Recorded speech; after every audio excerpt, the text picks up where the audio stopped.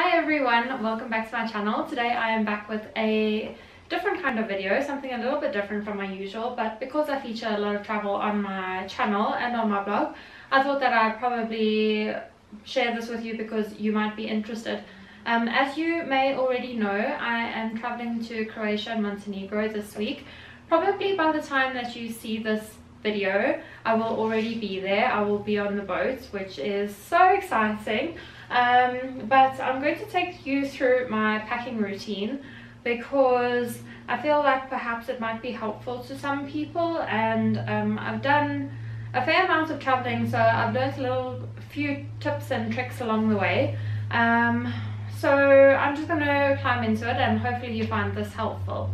So to start off with, I've got my empty suitcase over here. This is quite a small suitcase. I don't travel with a full-size luggage bag. I just don't like it because I like to be able to maneuver my luggage myself rather than rely on somebody else to. And I usually do multiple destinations in one go, so I'm generally on the move. It's not as though I'm staying in a hotel for 2 weeks. I like to see as much as I possibly can when I do travel. So the smaller variety of suitcase is the best for me, I just find. And I also find that that means that you don't have to overpack, because you don't feel like you need to fill the entire suitcase because it is already smaller, so it's limiting you on how much you can pack anyway. And I also like this because it means that in no way, shape or form am I ever going to be over the weight limits for the flight, which is great because I know when I get to the airport, even without having put my suitcase on a scale, that my luggage will be under the weight limits and I won't need to fork out extra costs for having extra weight in your bag. And I think there's probably nothing worse than doing that on your way out of the country, because you know when you're out of the country you're going to do shopping and buy mementos or whatever else you're doing, so the chances are that coming back into the country your bag's going to be heavier. So I think that would be absolutely terrible if you arrived when you were leaving the country with an overweight luggage bag. So this way I just find that one stress out of the traveling scenario is eliminated. So to start off with, because I'm going to be doing a beach holiday, I have a float, a donut float already laid in my bag. I've taken it out the box, and then I have another one as well. I've got one of those giant swan floats, and it's going to take a lot of space. I'm going to drop this in first, and then we can work around it. So in that goes. Then I'm going to be taking whatever items can fit down the side of that. I'm going to be taking these pajama tops. They're just a whole bunch of t-shirts really, but really soft ones that I love to sleep in. And I folded them up really small, as you can see. They probably, I don't know, if they went in your cupboard they'd probably be about that big, maybe a bit bigger. But I folded up small, and I'm going to pop those on the side. So there, we are not wasting any space whatsoever. A trick that I think is probably very useful is that I use tissue paper to wrap my clothes in to avoid creasing. So I have a top here that I haven't yet folded that I thought I would show you. It's already creased, so it probably needs to be ironed before I pack it finally. But here I'm going to be showing you the technique that I use with the tissue paper.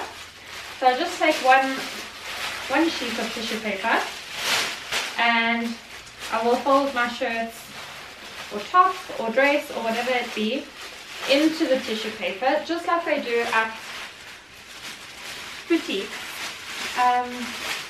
So once I have done that, I'll fold any excess tissue into the shirt, and then I will fold it up again. So you'll end up with something like this, and this way you don't have to worry about whether there's an iron or a steamer in your hotel room when you get to the other side, because the creasing will have not been an issue. So I'm first going to pop these bikini pants into my bag, because these ones are one of those triangle bikinis that cannot be folded because they're made of that scuba material. Kind of annoying. But anyway, I'm going to put that in there so that they are flat. And then I'm going to take all of my swimwear I've got 6 items here that I'm just going to drop in. I like to keep all of them together so that when I get there, they are all together, and if I unpack in a hurry, I can just pack things immediately into the cupboards the way I would have done at home, because I don't need to fish and see, oh okay, here's one bikini, there's another bikini bottom, or whatever it be. So this way I know where they all are together, and if I get there and we immediately go out into the water, I can just open my bag and I know exactly where they are. So next I'm going to be taking these items I've already folded, and I've folded in the tissue paper. So I'm going to pop this one that I've just folded on top of this pile, and I've got a maxi dress that I've done exactly the same thing with. I have got a off the shoulder white dress, or I've just pulled my pile apart. So I've got a pom-pom dress. This is by Brett Robson. If you're interested in purchasing it, I will leave a link down below. But now I'm going to fold this in half so it's really small, and I'm going to pop that in. So I think we'll pop that at the side. Then I'm going to take this blue top that I bought, and I'm going to pop that in over there. Then I've got another off the shoulder top. This one is crochet, so I didn't need the tissue paper. So just be wary of which kinds of fabric that you are using. This is an off the shoulder maxi dress, so I've folded that in tissue paper, and I'm going to, this you would even be able to fold this way so you get a smaller surface area, and pop that in too. So now I have a couple shorts. I've got this lovely white pile here. I don't know how that happened, but all the whites ended up together. So I've got another white summer's dress, also folded in tissue paper, and I'm going to put that over there. And then we are going to a hot destination, but you always need a pair of jeans. I find, I think it's important to make sure that you always have something that you can throw on to be a little bit warmer in case the wind is blowing or you end up with a rainy day of some sort. So I've got a white pair and I've got a dark wash pair as well, so I'm going to throw those in. These you can really fold up quite small, and I'm going to wedge those in a little space there. I'm going to do the same with white ones. I have muesli. I normally buy the in the portion servings, I think they're called. You know, they come on the strip and they're just little bags of muesli, and I'll pop those in and then I'll cut them up and stick them in my bag every day.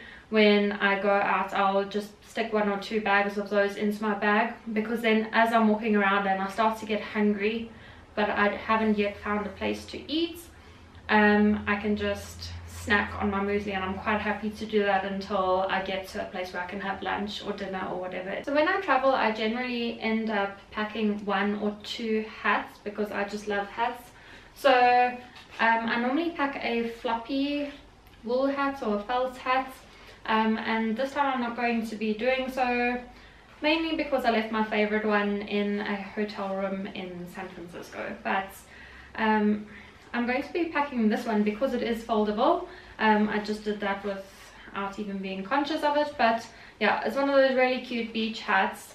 So they're quite popular at the moment, but this one is not stiff, which suits me just fine because I can fold it up real small and just wedge it in. The next handy tip that I have is to keep all your shoe bags. So I have this one's from Tory Burch. I've got another one here that's from Ted Baker.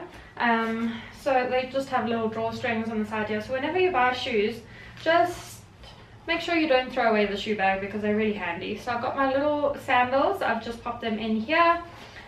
Pull the string, and there they are, all nice and neat. You don't have to worry about where the shoes are and whether they're dirty in your clothes, because you wouldn't want that. So that you can pop at the top there. Then I have my sunglasses. So I'll be taking 3, perhaps 4 pairs of sunglasses. Always keep your glasses case because they are really, really handy and they're so protective over your glasses. So I've got those here. I still need to find a bag for these ones, unless I just pop them in my hand luggage, which I probably will end up doing because I don't think I have a hard case for these ones. So those you can just pop in together somewhere that's a little bit protected in your bag. So that's it for the big luggage. I will show you how I pack my cosmetics and what items I pack in my cosmetics bag as well, because that will be going in here, and then I'll have a very small one going in my hand luggage as well. So let's do that next. I have my shower items. I have tried to go for as small as possible. This is a small shampoo, but I've ended up with a big shower gel, so don't mind that. But I've also got 3 different SPFs, which I think is very, very important. And then rather than having a huge moisturizer, I've packed a small body oil to keep moisturized in the sun. So I'm just going to pop these into this bag quickly, and I'll pop that in my suitcase. I've got my skincare products in here as well. A huge tip that I think is well worth using is to make sure that if you are using a particular brand or skincare range, the next time that you go to pick up the products, see if they have any sample products available in the particular range that you use, because then you can just get a small little bag. Sometimes, or actually quite often, they'll give you a little gift bag with your products, and then you can just use those on the plane. So this isn't the exact same range, but it is a hydrating range. This is Clinique. So I've got a miniature face soap, I've got a daytime moisturizer and a nighttime moisturizer, which is fantastic because this little one I'm actually going to pack in my hand luggage. So I can pack the full size items in my suitcase and pack the small travel size ones in my handbag so that I have them for the whole trip. Another important tip I would highly recommend is making sure that you have some face wipes. I think these are great while you're traveling because you're often tired or you don't have much time on your hands to make sure that your skin is clean. And I also like using these face wipes on my face while flying. So rather than packing those in my suitcase, I'm going to pack those in my handbag. Next I have this little Ted Baker bag, which is completely transparent, which is great. And I've popped all my pills in there. I'm on quite a few meds. I'm on epileptic medication and a number of other ones. So I've popped those all in there. Those are extremely important for me to have on hand, as you will know if you're also on any crucial medication. Then I'll also just pop a little Panado in here as well, because you never know when you're traveling if you might end up with a headache. I've got a sample size again here, SPF 50 from Dermalogica, and I've got an 8-hour cream also in the sample size. So guys, if you take anything from this, perhaps just take the benefits of using any kind of miniatures. So if you get a sample somewhere along the line because you've bought something, keep it, put it in a box, put it away. You might not use it immediately, but I promise I've gone through tons of these little sample sizes whenever I've bought the full size. Then another tip that you might like, depending on which kind of mask you like, I have got these 2 Sephora masks. I've got a pearl sleeping mask and an eye mask, and I really like using these when I'm traveling because then you can make sure that your skin stays refreshed, hydrated, and that you get off the plane looking like a human being and not like a wild animal. So I have got these 2 masks that I'm just going to pop in there as well, because I know I will be climbing into this little bag because I need my medication. So then once I've taken my medication and I'm ready to sleep, I can just pop on a mask together with my eye mask. So what I might do is I might put the Sephora eye masks or eye patches underneath this and then put this over, and do not disturb me. So I'm going to pop those in my handbag as well, along with a little pack of tissues, because you don't want to have the sniffles while you're on the plane. So that I'm going to pop to one side. I left out my sunglasses because I thought I might actually pop a pair in my handbag. So, if you are not an avid traveler, you may not know that you are more than welcome to take a handbag as well as a hand luggage bag on the plane. The hand luggage bag does have a size limit, so you couldn't take a full size luggage bag like this blue one that I've been using, but you can take a reasonably sized hand luggage bag. Then in there you're going to need your passports, so I like to keep my 2 in here. I travel with 2 because I've got visas for one that are still applicable for the other one, so I need to carry both. And then I've also got my documents in here for yellow fever injections and whatnot, so those all go in there, and those are quite accessible whenever I need them. So I'm going to throw that in here because I have a nice little pouch over here, so I'm going to slide that in there so that I can grab it whenever I need it. Then for purposes of beach holidays, you always need a good book, so rather than carrying around a huge book or 2, I'm going to be taking my Kindle. So that I put in this little tropical bag that I got from Topshop. I think it's actually supposed to be a makeup bag, but I don't understand because it's so thin. But anyway, I think it works perfectly as a Kindle bag. And then I'll also pop my tablets in there as well. This is just a Samsung tablet. I'm actually not sure which kind of tablet it is, but it does the job. So in it goes, and in it goes again. Then I'm going to be putting in my laptop because I will still need to work a little bit while I am away, so I'm going to pop that in.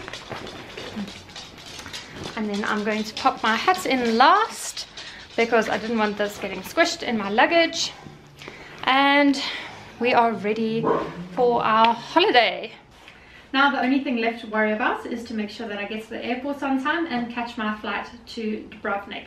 So thank you so much for watching this video. I really hope that you found some helpful hints and tips on how to pack your luggage.